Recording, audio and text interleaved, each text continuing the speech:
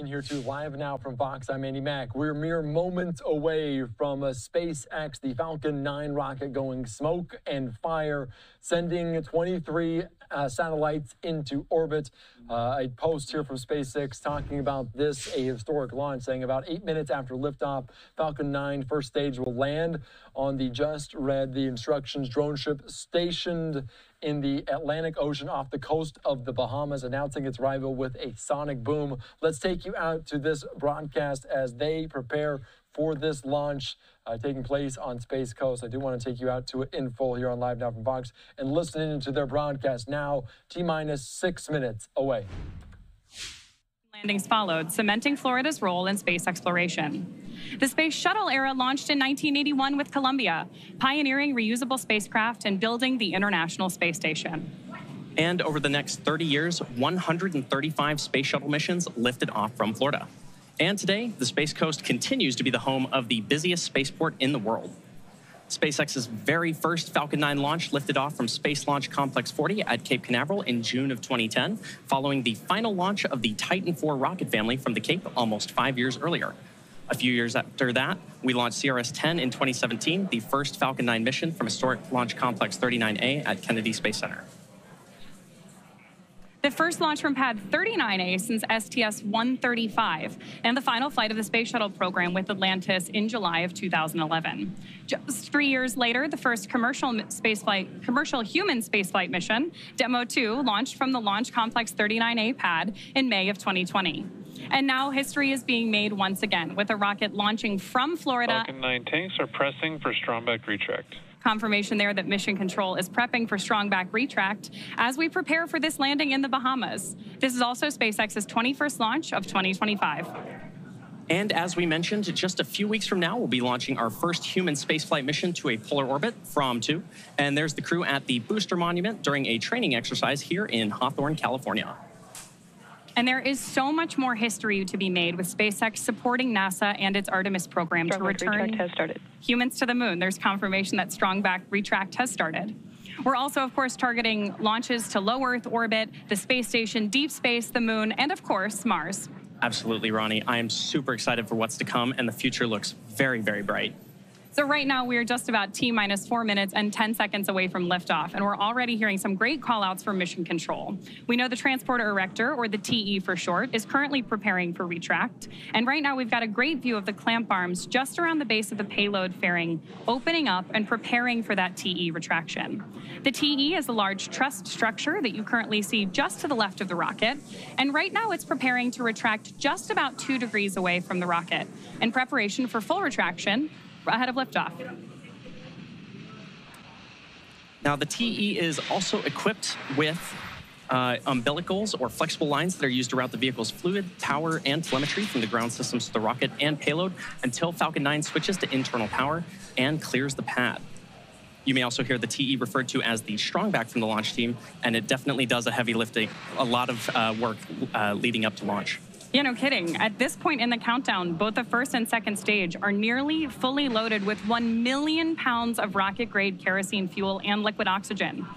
Both the first and second stages should finish propellant loading about a minute apart from each other. And we are tracking that first stage call out here in just a couple seconds.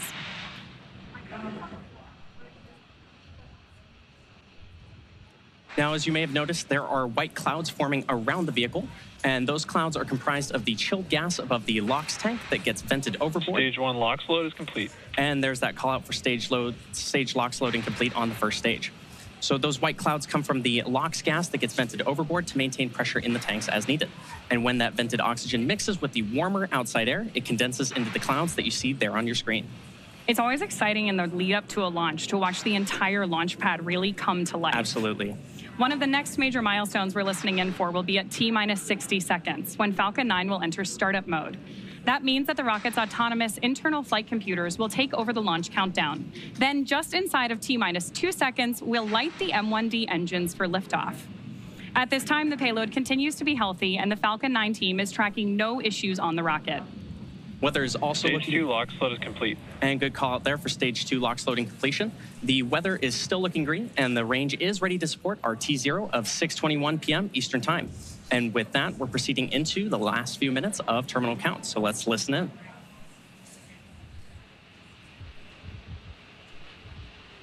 One of the next visual milestones we're likely to see is going to be the TE LOX line venting. It actually looks like it may have started there on your screen because we're seeing those white clouds of liquid oxygen start to form around the vehicle and get a little bit bigger. Of course, this is totally normal and something that we count on as part of our gas closeouts, which we just heard announced by Mission Control. Now, coming up in just about 20 seconds from now, we should hear that call out for Falcon 9 being in startup, which will mean the vehicle's flight computers will have taken over the launch count. And at the T-minus 45-second mark, we should hear the launch director give that final go, no-go for launch.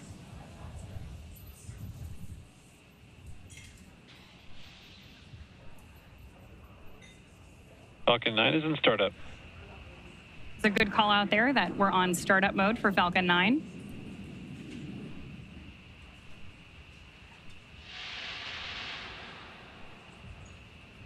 Launch director, go for launch.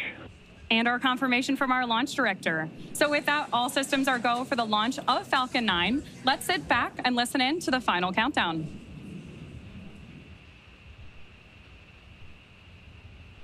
T-minus 30 seconds.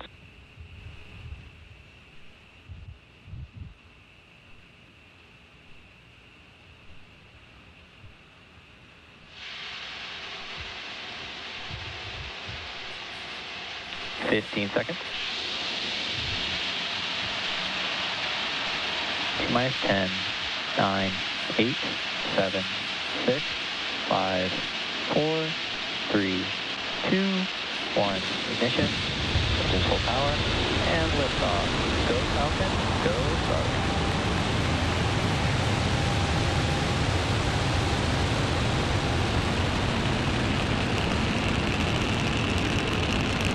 Vehicle touching down range. Stage 1 propulsion is nominal.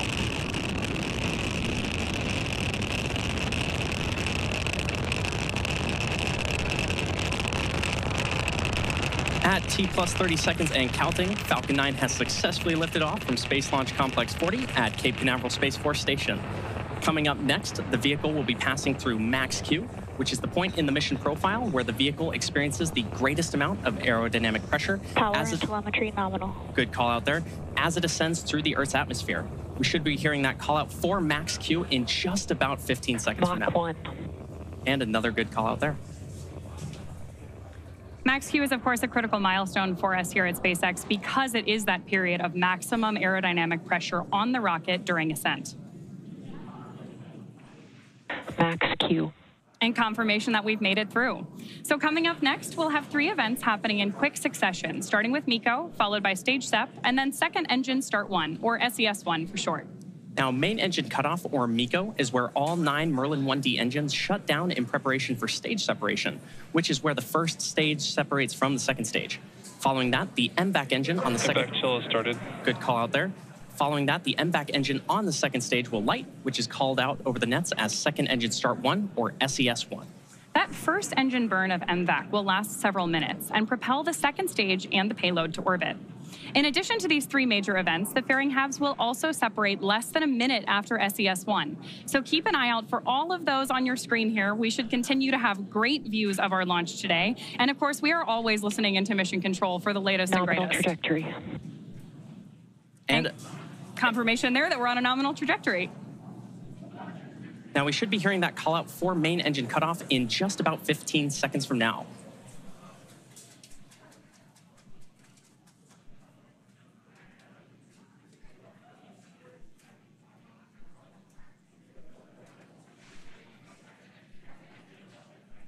Main engine cutoff.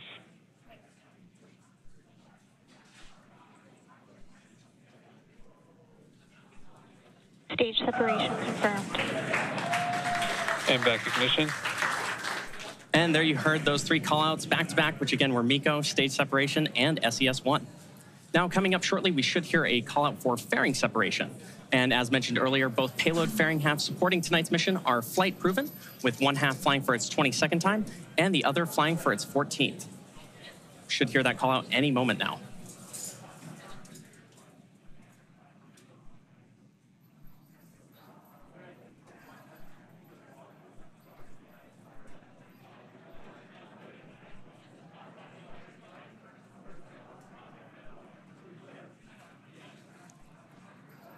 Great views there that we have confirmation of fairing separation. Separation confirmed.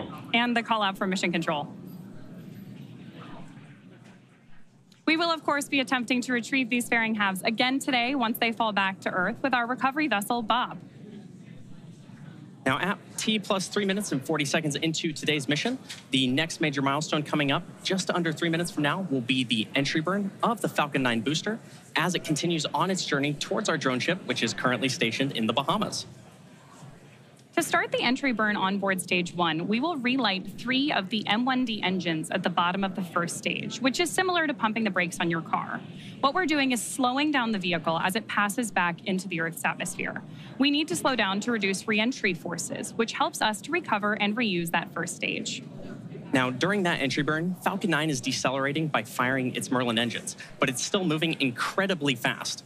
And this causes the vehicle to fly through Merlin's exhaust gases, also known as the rocket's plume, which deposits a layer of soot onto the vehicle's surface or skin. That soot comes from the carbon-based fuel that Falcon 9 uses, and with each flight, the soot builds up a little more on the outside of the vehicle. Of course, at this point in the flight, we have 2 really exciting things going on. Nominal trajectory. And there's a confirmation from mission control that we're on nominal trajectories, which means that everything is going as it should. You hear us use the word nominal a lot here at SpaceX, and that means that things are right on track. If you're interested in following along with the speed and velocity going on with both of our vehicles, you can track the telemetry in the bottom corners of your screen. Again, on the left-hand side of your screen, we're tracking stage 1 on its way to the Bahamas, and on the right-hand side, we have the MVAC burning up in space. Now, here at SpaceX, reusability is key to lowering the cost of spaceflight, which enables more investments in critical space infrastructure. The Falcon 9 first stage that is supporting today's mission is flying for its 16th time today. Those payload fairings, which are also supporting tonight's mission, are flight proven, with one half flying for its 22nd and the other half flying for its 14th. With that entry burn coming up on stage 1, we're going to use the Merlin engines on the first stage again. Those engines are optimized for sea level and achieve about 190,000 pounds of thrust each during ascent and descent. At liftoff, Falcon 9's first stage has a thrust greater than 5 747 airplanes at full power. Now, the MVAC engine, located on the second stage, which is on the right-hand side of your screen, possesses a much wider nozzle and is optimized to 220,500 pounds of thrust in vacuum. Coming up in just about 10 seconds, we'll have the entry burn of that first stage. The landing burn should then follow at about 7 minutes and 52 seconds into our mission today. Stage 1, entry burn startup. There's confirmation of entry burn startup.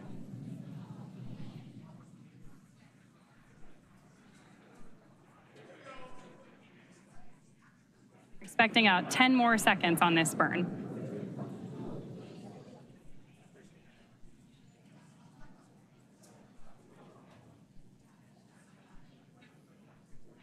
Stage 1, entry burn shutdown. And confirmation of shutdown. And we are already getting some great views on your screen there, and we are hoping that all of you joining us from the ground in the Exumas are going to have a great view. Continue on a nominal trajectory. Great view of landing too. And there's another call out that everything is headed in the right direction. Now, coming up in just about a minute from now, we should hear that Stage call. 1 FTS has saved. Another good call out there. In about a minute from now, we should hear that call out for landing bird startup on the Falcon 9 first stage, which, as a reminder, is on the left-hand side of your screen. We're also getting great views of those titanium grid fins that are helping to steer the booster on its way back to Earth. Now, this landing burn will be the final burn of the booster as it descends back to Earth. And as a reminder, it'll be... Stage 2 FTS has saved. Another good call out there. As a reminder, it'll be doing this for the 16th time today. Stage 1, transonic. And good call out there that stage 1, the booster on the left-hand side of your screen, is now transonic. Now, coming up in just about 20 seconds, we should see that landing bird startup on the first stage. And just in case you are just joining us today, this is particularly exciting because this is about to be the first international landing of a first.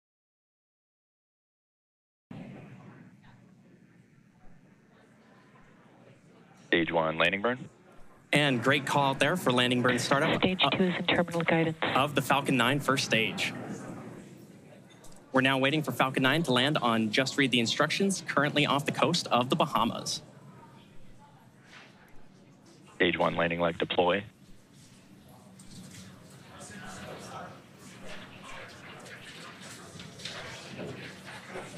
Stage 1 landing confirmed. And there you heard that call out for successful landing of our Falcon 9 rocket, and you can hear the cheering behind me. Welcome to the Bahamas, Falcon 9. Now, as a reminder, this was the 16th launch and landing for this first stage. And meanwhile, that second stage is on track to complete the rest of its mission today to deliver 23 Starlink satellites to low Earth orbit.